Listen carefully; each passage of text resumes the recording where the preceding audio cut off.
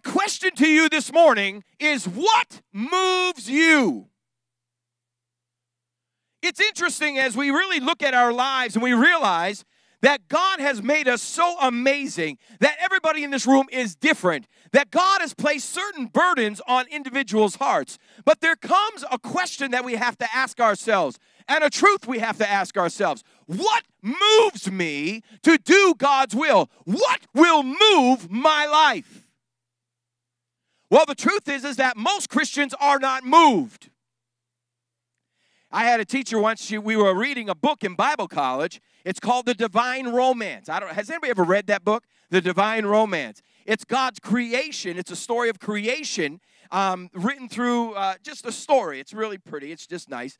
And so one day she comes to class and she says, well, class, I had an experience with the Lord last night. And I said, well, we said, well, what was that? She says, well, I was sitting on the throne. I was sitting in the toilet reading that book, and I was just so moved. That's not the movement we're talking about today.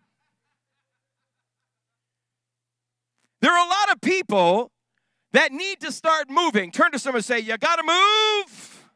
Turn to somebody else and say, don't be a slug. What moves you? If this is the year of loving people, what will move you to love people? The Bible talks about it in the book of Luke chapter 10.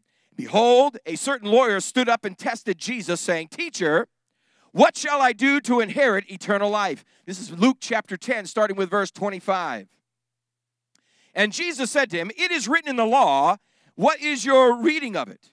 So he answered and said, you shall love the Lord your God with all of your heart, with all of your soul, with all of your strength, and with all of your mind, and you shall love your neighbor as your... You shall love your neighbor as your... You shall love your neighbor as your... We've been talking about this. The very first thing that we have to get in order, being a benevolent person does not mean that there's any eternal value to it at all. You and I must walk in the power and the demonstration of God's love. When we move in God's love, the anointing is released. When the anointing is released, there is eternal value. Where there's eternal value, there's eternal impact. And as a Christian, we have not been called just to do nice things, but we've been called to change our atmosphere, to change our situations, to change our region by the power of God. That comes through understanding this principle. If we love the Lord our God first, we love ourselves, we will love other people. So when we're not moved to help other people, we've got to ask what's wrong in our own hearts. Either we don't love God or we don't love ourselves. Because when we get this process in order, we will automatically, by domino effect, we will automatically start loving people. So when we're not being moved, we've got to ask ourselves a question. Where is the disconnect? Well, we know the disconnect is not that God doesn't want us to move. We know it's not God's problem and God's situation where he doesn't have a plan for us. So when God's plan, our movement forward to love people is not occurring, we have to say, God, is it that I don't love you and I put other things before you? Or, Lord, do I have a problem in myself that I need to be healed? Because when those two are in order, we will automatically do ministry. Am I all by myself? I thought I was in a Pentecostal church. Can I hear an amen? So here this man of the law, this lawyer came up to Jesus and asked him this question. And Jesus said to him, you've answered rightly. Do this and you will live. But he, wanting to justify himself to Jesus, and who is my neighbor, he said. Then Jesus said, a certain man went down from Jerusalem to Jericho and fell among thieves, who stripped him of all his clothes, wounded him, and departed, leaving him half dead. Now by chance a certain priest came down the road, and when he saw him, he passed by the other side. Likewise a Levite, when he arrived at the place, came, looked, and passed by on the other side.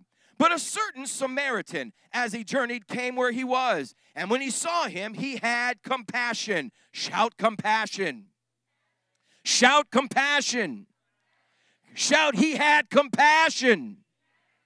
Compassion is the quality of showing kindness or favor, being gracious, having pity on somebody and seeing them in the position and saying, I've got to do something about it. Compassion is not sympathy where you just feel sorry for somebody, but it's empathy where you're willing to put your money and your mouth where your feet are. You're going to make something happen. Turn to someone and say, you got to make something happen. So the Samaritan had compassion. And so when he went, he bandaged his wounds, poured in oil and wine, and set him on his own animal, and brought him to an inn and took care of him. On the next day, when he departed, he took 2 denarii, and he gave them to the innkeeper and said to him, take care of him, and whatever more you spend, when I come again, I will repay you. So which of these 3 do you think was the neighbor to him who fell among the thieves? And he said, he who showed mercy to him. And Jesus said, go, shout go. Come on, shout go. Shout go and do likewise. Ooh, come on now. When we're talking about loving people, there's a big thing in the body of Christ at large, where the majority of churches and the majority of the people in the churches are coming to church on a Sunday once every 3 weeks is the average. They're coming to church once every 3 weeks, sometimes every other week. And what they're doing is they placate God with their presence, and then they sit back and they live a life of hell through the rest of the week. There's a problem with that. Can I hear an amen? It means you're backslidden. It means you're not right with Christ. It means if the trumpet of God would sound, you would not be going. Come on, would you rather me give you the truth, or would you rather me just make it all pretty? You see, the truth will make you free. God in these last days is taking his kingdom so serious. We have never seen the signs and the times like we have today with what's happening in Israel right now, what's happening in the United States right now, what's happening monetarily right now. We have never seen this time. Prophetic utterances have been fulfilled, and we stand at the very threshold of eternity's trumpet ready to be bellowed. And when it sounds, the dead in Christ shall rise first, and those who are alive and remain shall be caught up together in the air, and so shall we ever be with the Lord. So a sleep has come upon the body of Christ at large. A slumber has come while the people are calling out. There's a necessity and a need for the church to arise, but the church is not arising because they're asleep in their cubicle. But God is sending a revival. He's sending out his Holy Ghost. He's sending and pouring out his Spirit upon those who are hungering and thirsting after righteousness, and they shall be filled. And it will not be many, the Lord would say, but he is raising up a people that will run for him, that will run after him. And as you run, the power shall hit your feet, and you shall run lengths you never thought of before. And God is going to raise up these people in these last days, but many shall be lost. Many shall be lost. Many shall be lost because their eyes are not on the Messiah, but their eyes are on their own flesh. Woo! Thus saith the Lord. Brother, that was playing music right there. You see, God in these last days is serious about souls. What's so sad about this story in these last days is this, is that the very first people that passed this man who was beat to the place of almost death, lying to the place where he was thought to be dead, were the religious. Those who called themselves, quote-unquote, Christians. Those who called themselves the followers of God. In fact, they were the preachers. The preachers walked by this man who was beat to a pulp and looked at him and literally crossed to the other side of the road. You see, as the church, come on now, the anointing flows from the head down. The Bible says in Psalms 133, behold how good and how pleasant it is when the brethren dwell together in unity. It is like the oil that comes down over the head of Aaron, down over his outfit, down to the bottom of his skirt, and it pours out over the body of Christ. It's there where the commanded blessing is, and the anointing flowing from the head down. If the preachers don't have a passion for the lost, if the preachers don't have a passion to reach and minister to those who do not know Christ, then the body of Christ will will lay dormant. But I'm here to tell you in this house, we are going to activate you. That flicker you might have in your spirit, I believe that God's Holy Ghost is going to pour forth a flame, that you will be a raging forest fire, preaching the gospel of Christ with no fear and boldness. And no matter what anybody says, you will not be moved.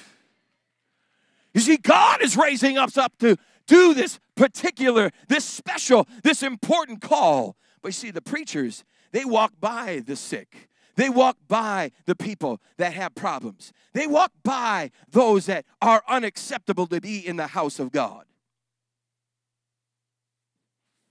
We don't like to talk about that one. But there are people that others deem as unacceptable in the house of God.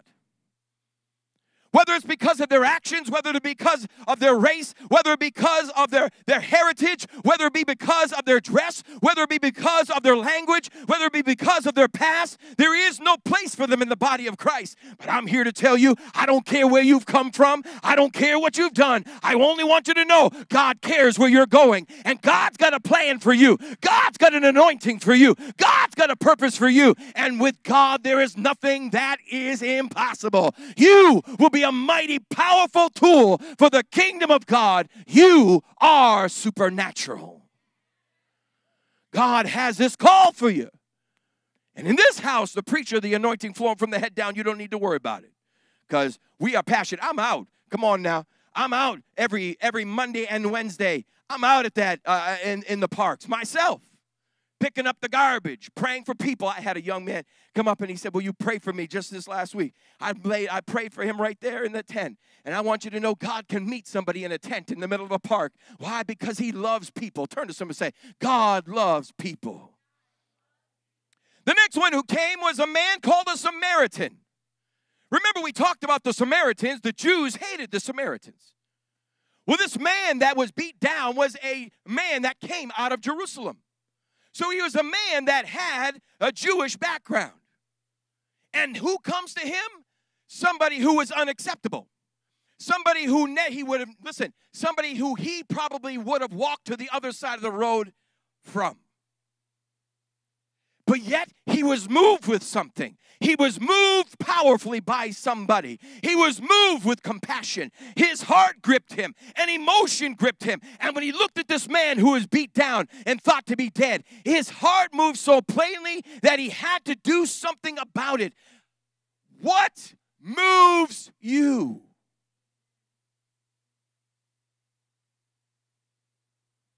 This man saw him. His face was probably torn. His clothes were torn. His money was gone. He had no ability to stand. If you've seen somebody that they thought was at the place of death, I've been there. I've been to the hospitals. They lay limp. There's moaning, but there's usually no life. I want you to know, but this Samaritan saw him, and he was moved with the compassion of heaven. He was moved with the compassion of God, and he saw him. And listen now, when you are moved, there is always a cost.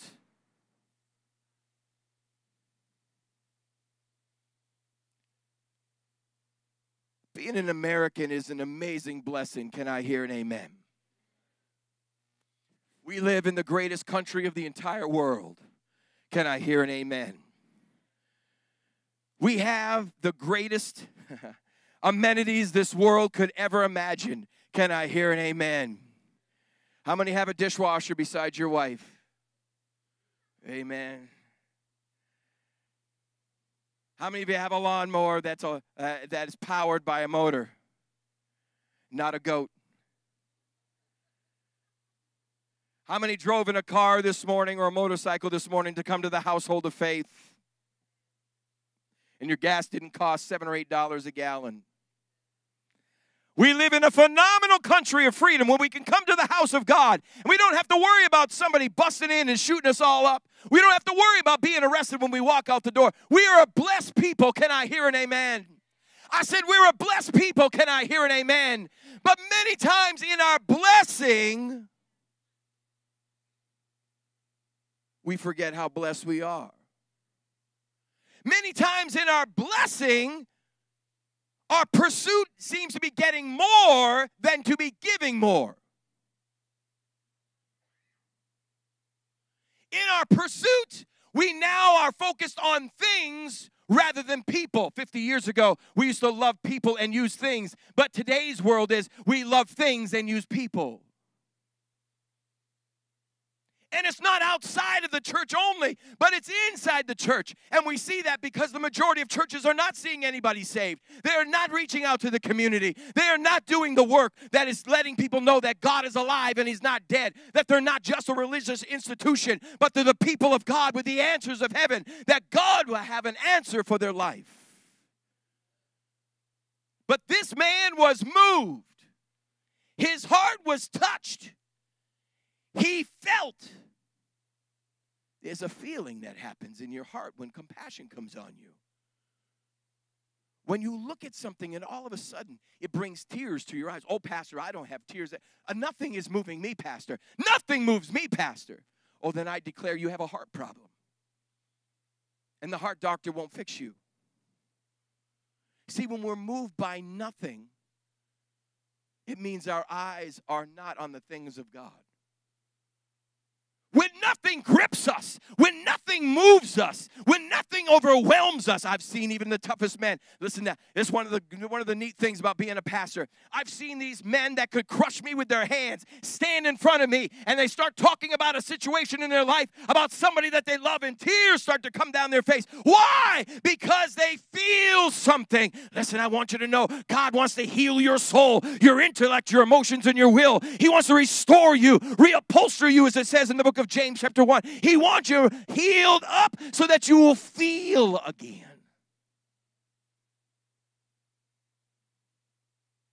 And that some of us will put our windshield wipers on. We'll stop only seeing in our mirror, but we'll be able to see through the reality of life and see that there are many people that are less blessed than we are. And they need God in their life. How many of you need God in your life? When you don't need God, you are God. But yet there is only one God. And all the others will fall flat in front of him.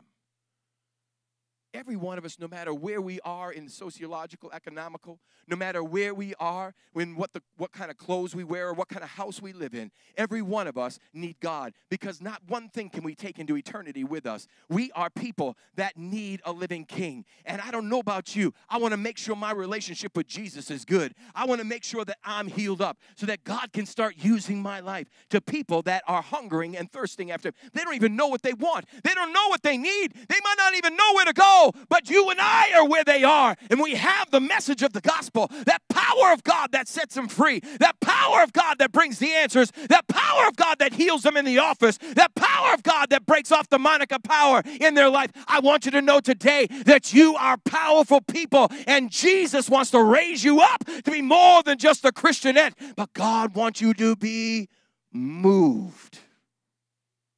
What moves you? You know, I was one of those hard cases.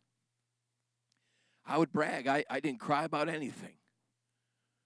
I don't cry. I'm not a crier. I remember one day I was watching Oprah.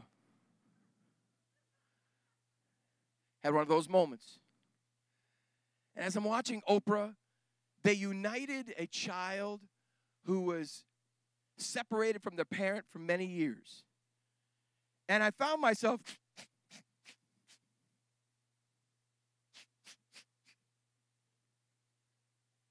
You ever watch that movie, August Rush? Who's seen that movie, August Rush? I hate that movie. Because I can't not cry in that movie.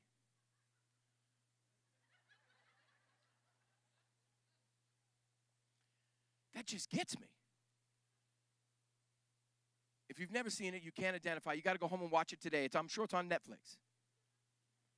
And as I'm watching this movie, and I'm really trying to be cool. I don't want anybody to see him on the airplane. I want anybody to see. Because I'm cool. But you know, it's not cool not to feel. It's called cold. Cold people are calloused people because they've had constant rubbing in the same place. Therefore, they become hardened so that the wound can't touch the softness of the flesh again.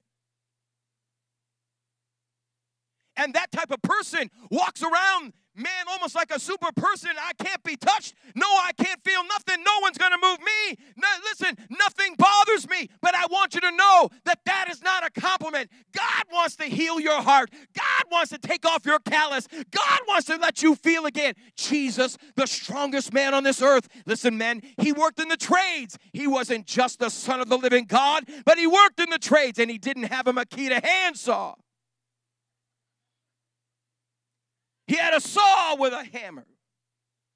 But yet Jesus, with the heart of heaven, Matthew chapter 9, verse 36, Jesus had compassion. He was moved on the helpless and harassed.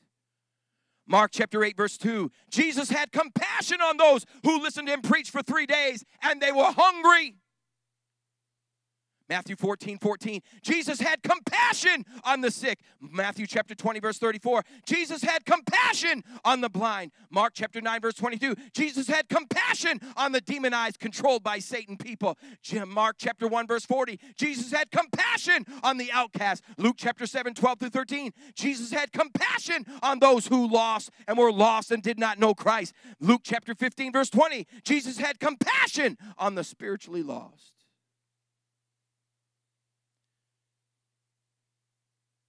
We've been created with emotions. And if the only way we show emotion, or the only place that we are moved, is to satisfy our own self, then the very emotions that God gave us are being abused. But God gave us emotion to feel what other people feel.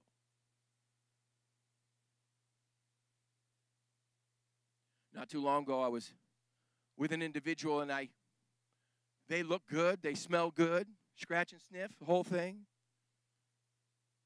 And I looked at them, and in my spirit, the Lord told me they're discouraged.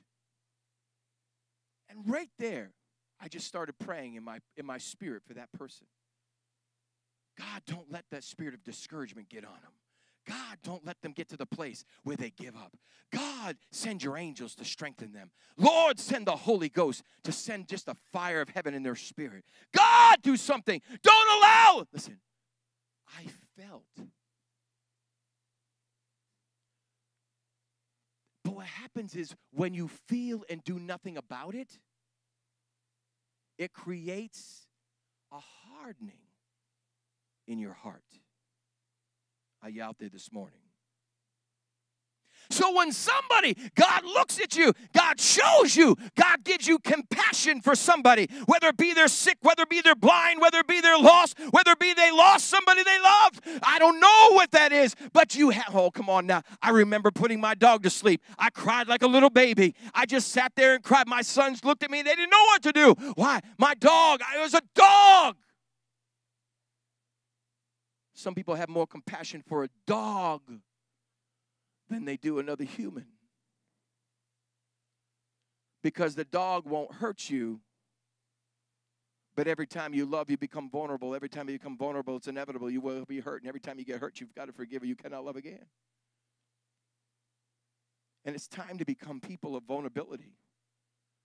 It's time to be people that will feel again. It's time to be people that will not just feel, but people that will do. This is what I love about Jesus. It was not just that he felt an emotion towards them, but when Jesus felt, he did something about it. Luke chapter 7, verse 13, Jesus felt compassion for her. So what did he do? He raised her son from the dead. Matthew chapter 15, verse 32, I feel compassion for the people, the word declares. So what did he do? He fed them. Matthew chapter 9, verse 36, I felt compassion for them. So what did he do? He died on an old rugged cross. Matthew chapter 14, he felt compassion. What did he do? He healed them. Matthew chapter 20, verse 34, he was moved with compassion. He opened the blind eyes. When Jesus felt, he was moved. When he was moved, he did something. Compassion always demands a reaction.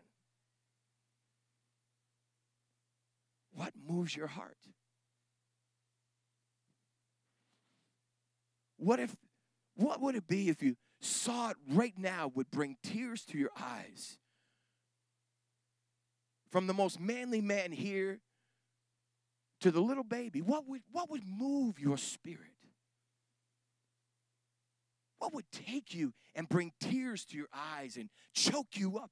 What would you have to see? What is that emotion that will stimulate that compassion? Because without it, the only thing we do is me. Say it again. Without it, the only thing we do is me. We take care of me. And it's contagious, by the way. You got to be careful who you hang with. I want to be around people like Jesus. Can I hear an amen or oh my? I want to be around people that when they feel something, they do something. That when there's compassion, there'll be a reaction. That when they see somebody that's in need, they're not going to sit there and have sympathy for them, but they're going to go out of their way to do something about it. And I want you to know, those who sow, they shall reap. And God is calling his church to a higher level. I know the last 3 weeks have been strong messages. Well, why? Because it's time to shake us up. Man, the harvest is ready. The harvest is ready. Jesus is coming. And it's time for the church to get our heads out of our armpits and do something. Be moved.